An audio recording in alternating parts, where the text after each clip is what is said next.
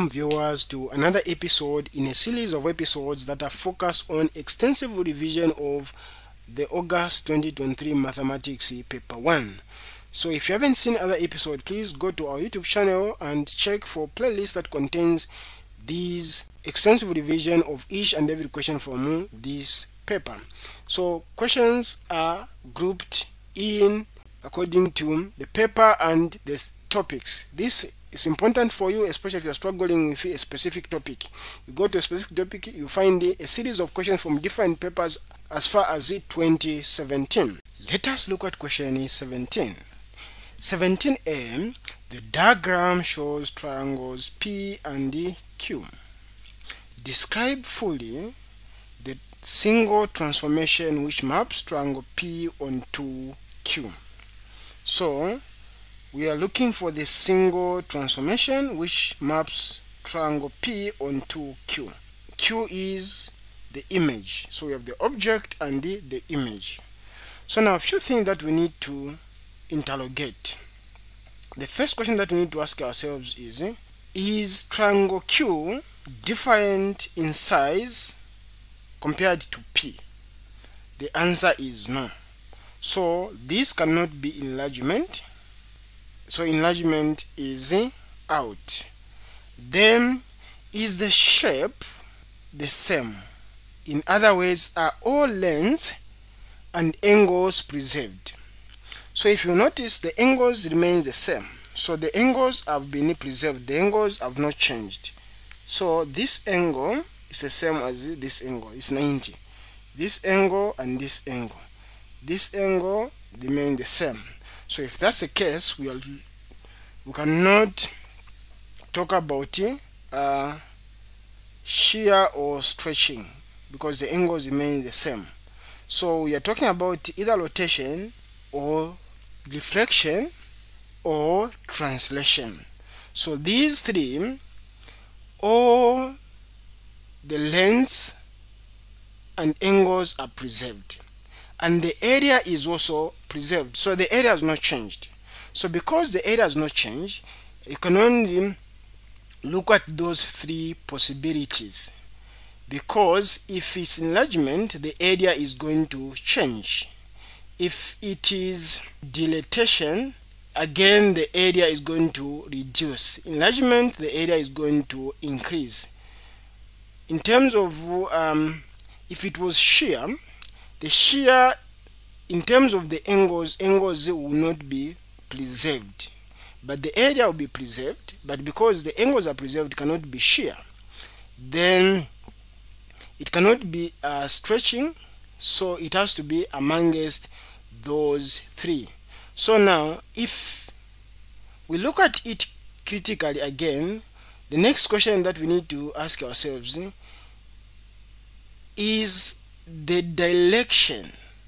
Okay, the direction of the shape the same? It's the same because if you look at the shape, it's facing in the same direction.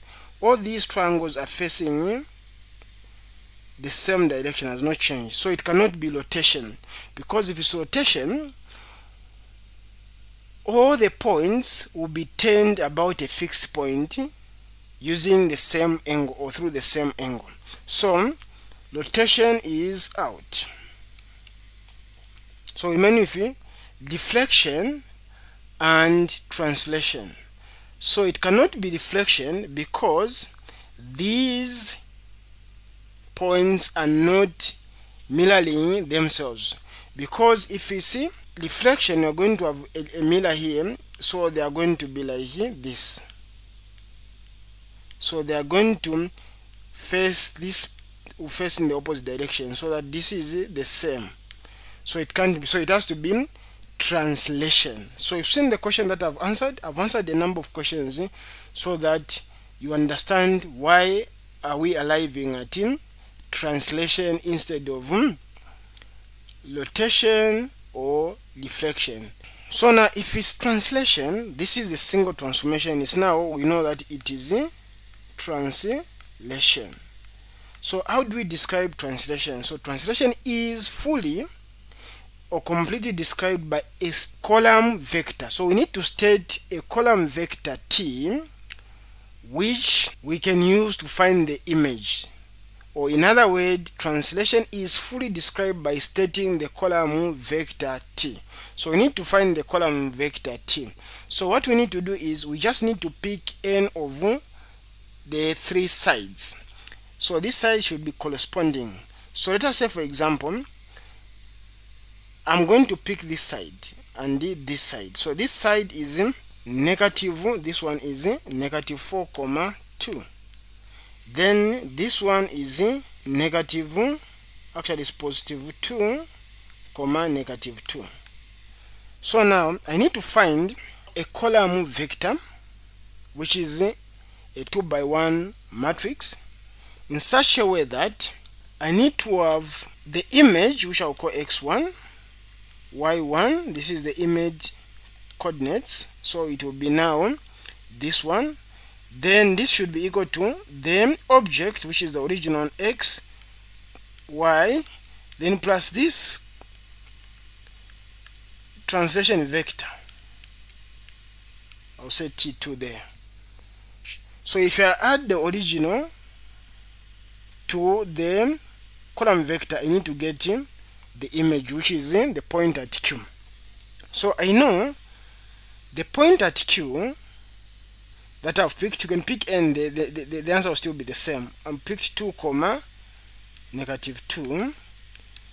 What is the corresponding original? Is negative 4, 2. Then plus, I'll call this to be just for easy A and B. So now this point is just to solve. So what I'm going to do is move this to the right hand side so that I remain with you what I'm looking for.